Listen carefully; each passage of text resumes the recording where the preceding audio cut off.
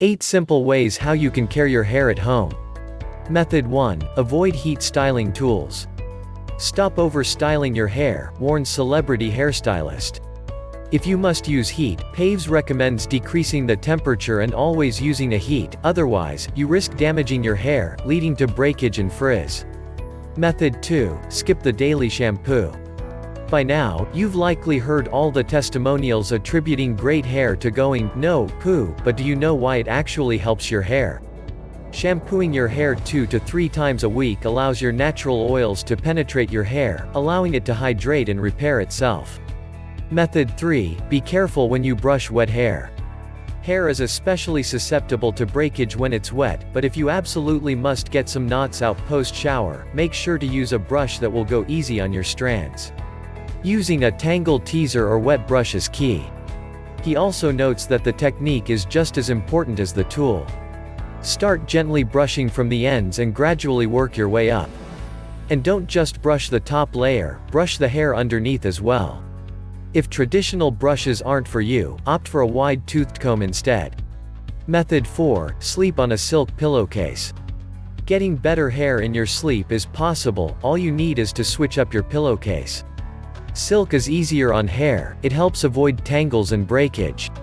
The less breakage your hair experiences, the longer your hair will be. Method 5. Finish your shower with a cool rinse. A super steamy shower isn't just bad for your skin, it's also rough on your hair. Turn the water temperature down when cleansing, recommends Paves. And rinse with cool water to help seal the cuticle and strengthen your hair before styling it. Method 6. Apply hair oils. This is a common way of promoting healthy hair growth. It is a very traditional way of ensuring a healthy-looking hair. The oil produced then moisturizes the hair and the scalp. Try applying a little coconut, almond, or olive oil to your scalp and strands regularly. If you have thin, straight hair, apply an essential oil like coconut oil to your hair before shampoos and skip the regular applications. Your hair type is more susceptible to oil, so an overabundance of oil will make it appear weighed down. If you have dry hair, apply oil when hair is wet to seal in moisture.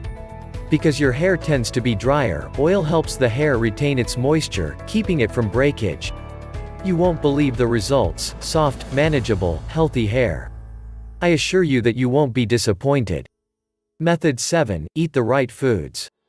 Having long, strong hair doesn't just depend on which products you put on your hair, it also depends on what you put into your body. To promote hair growth, you need to feed the hair from the inside. Try increasing your protein intake with foods like fish, beans, nuts, and whole grains. This is probably the most effective and important way of keeping your hair healthy. Vitamins, protein, and iron found in certain foods are very essential for hair growth. The hair cells need these nutrients for growth. They also give hair its natural sheen. We recommend that you incorporate iron-rich foods such as fish, beans, soybeans and vegetables into your daily diet. You should also include protein-rich sources, such as milk, peas, and lentils. Drink plenty of water daily to reinforce the work you are doing with your diet. Keeping yourself hydrated means healthy skin, nails, and of course, hair. If you're not a meat lover, you should still aim to maintain a diet high in protein. Foods high in protein as well as vitamins A, C, and E, minerals like zinc and iron, and omega-3 fatty acids can contribute to healthier hair. Method 8. Handle hair with care. You need to handle your hair with a lot of care. Use a brush with wide bristles to comb your hair. Wet hair should be combed gently as strands are very weak compared to dry hair. Handle strands with great care to ensure you do not overstretch them, causing breakage in the process. Brush your hair daily, preferably twice a day, and do the brushing from the bottom up.